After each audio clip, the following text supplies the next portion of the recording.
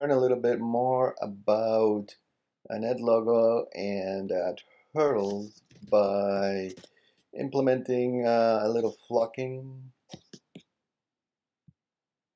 uh, model. So I'm just gonna add some buttons here, my go buttons and my setup buttons. You usually have to do this for all your models. Go forever. So order those, put them over here. Then we're gonna write the code for those. So to set up, we usually want that to clear all and reset ticks and create turtles. Just say one for now, and the go method. Oops, it doesn't do anything yet. So we can go back to the interface, set up, and well, go doesn't do anything. So what we want is first we're gonna need a bunch of these guys. So we're gonna need a slider. We want a flock of birds. So we're gonna need let's call them turtles. Number of turtles, minimum, maximum 100, 50, sure, whatever. And we can go back to the code here and create turtles. Instead of one, we say num turtles. And on the go, we're gonna just ask turtles to say forward one. And then let's see if this works. So I set it up.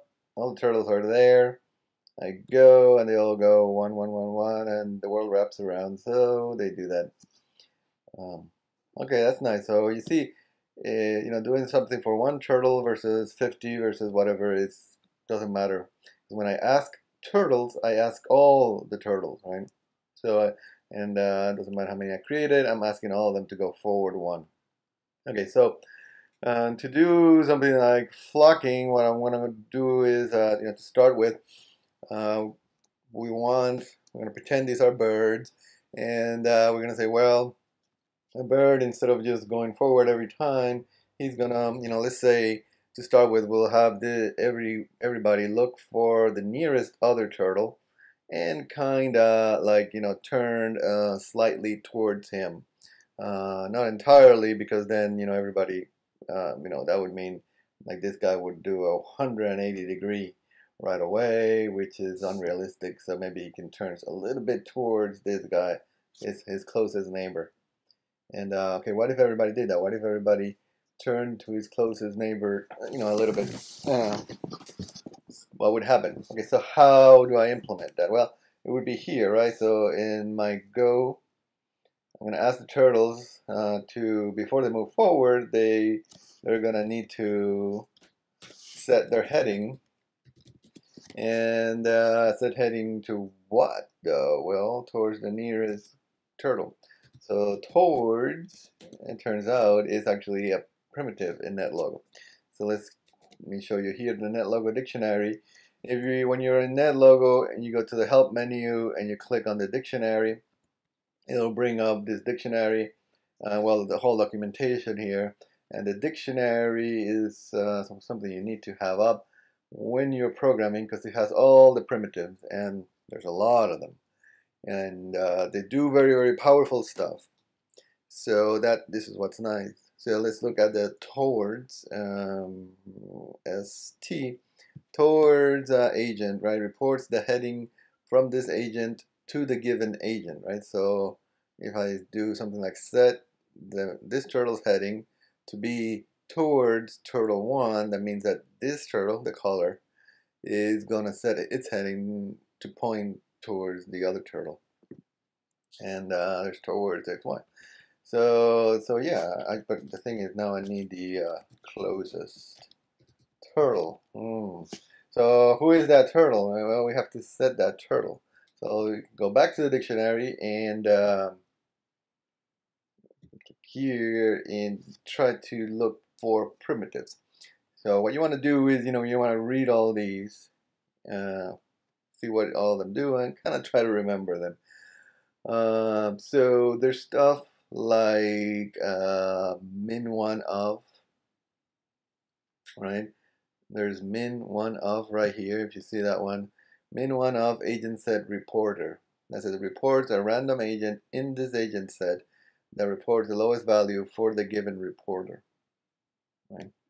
So that might be useful, right? We can say the min1 of turtles, so, and then of these turtles, which one has the min value of x core, y core? So which one is closest to 0, 0, if it was all positive. That's what this one's going to return.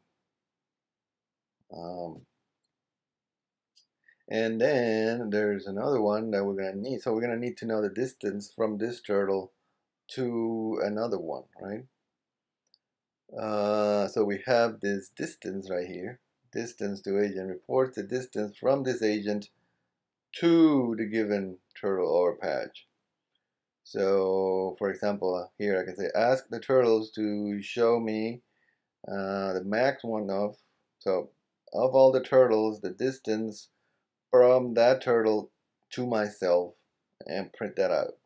So you see, this is pretty much what we need. Now this added this myself variable. So okay, I'm just gonna show you. We're gonna say let the closest turtle. So the let is an assignment, right? So I'm gonna define a new variable called closest turtle, and I'm gonna give it a value, and it's gonna be the min1 of, then the distance. Oops, I have to put brackets there, right? Min1 of, and then I'm gonna give it the set of all the turtles. Which one has the smallest distance to myself? So I understand this gets a little bit confusing, right? So I'm asking all turtles. So within this bracket, right, this is, a turtle does this thing. A turtle is doing all these things, right? Because I'm asking the turtles to do these things. So all these things are being done by a turtle. And we're going to call this turtle myself. So here, the first thing this turtle does is let's set this variable, closest turtle, to be the smallest one of all the turtles. So the distance from any one of the turtles to myself. And he's gonna find the smallest one of those, and he's gonna report that turtle, and that's gonna be the closest turtle. So this kind of works, right? But there's one little bug here, is that, well, what if all the turtles includes me, right, myself? So really, every time the closest turtle is gonna be myself. So actually, what you want to do is say other. Okay, so I put parentheses here. You can always put parentheses to make things clearer.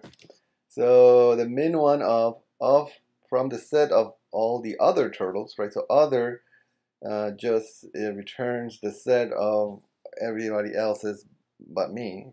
So in this case, takes all turtles and removes myself from there. And that's it.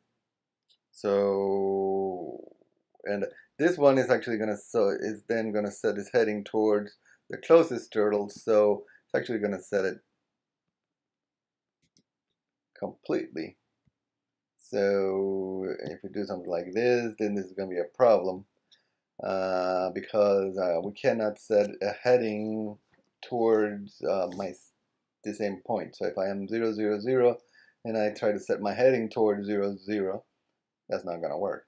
So let's set xy to random x core, random y core. So what I'm doing here, when I create the turtles, I give them a random location.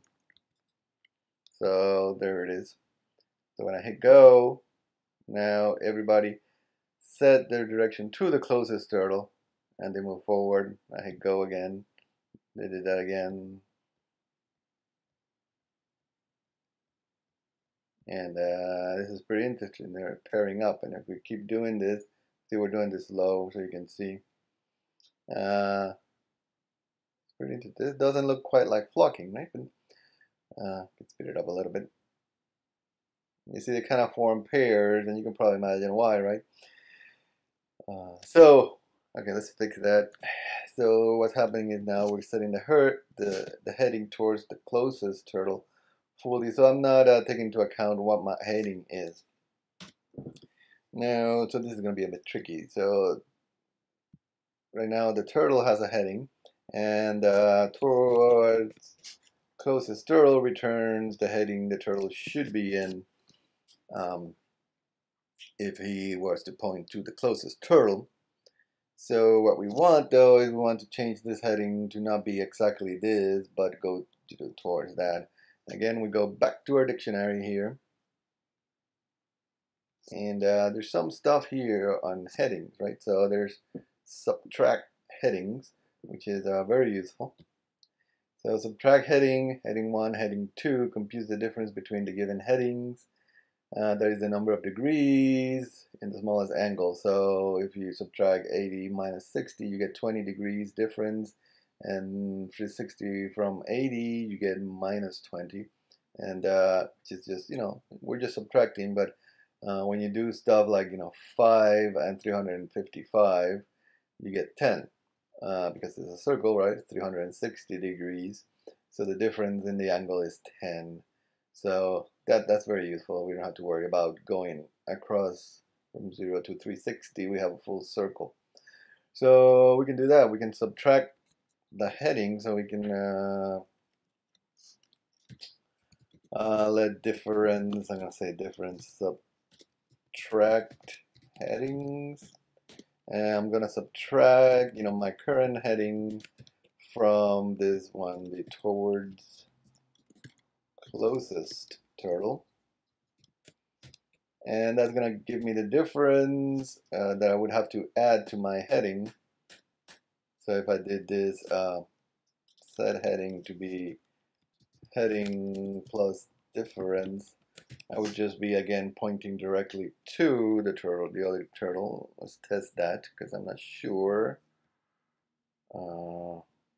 Yes, I think so.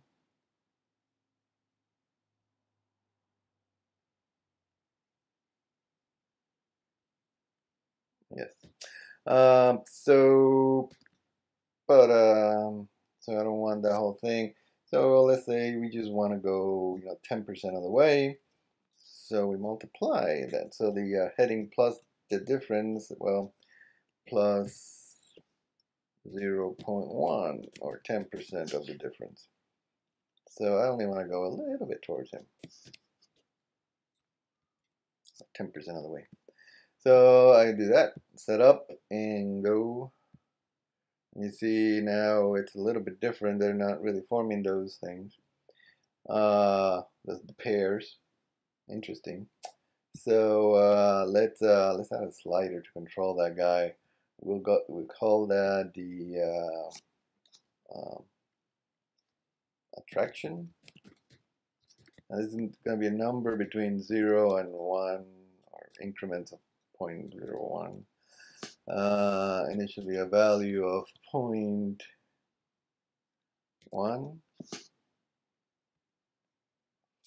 So 0.1 is the attraction. Replace that with the attraction. And I'm going to ask patches to set patch color to white because I like the white background better. Set up and go. So there they are, and now they're moving, and if we change the attraction, we increase that, they increase it more, they're going to form the pairs that we saw before. Pairing up, if we decrease it, then each one is going to tend basically to be less attracted to the other guys and more keep its own momentum forward. So we're going to get something more like this. Too fast. Not quite flocking because we're only, pointing towards the closest other person, other bird, right? So what you would want to do really is point to, not just the closest one, but find, say the closest three of them, and then point towards their center of mass, right? So somewhere in between those three guys, what's the closest? What's the point in between? And but that would take a little bit more doing, and so you can do that as an exercise.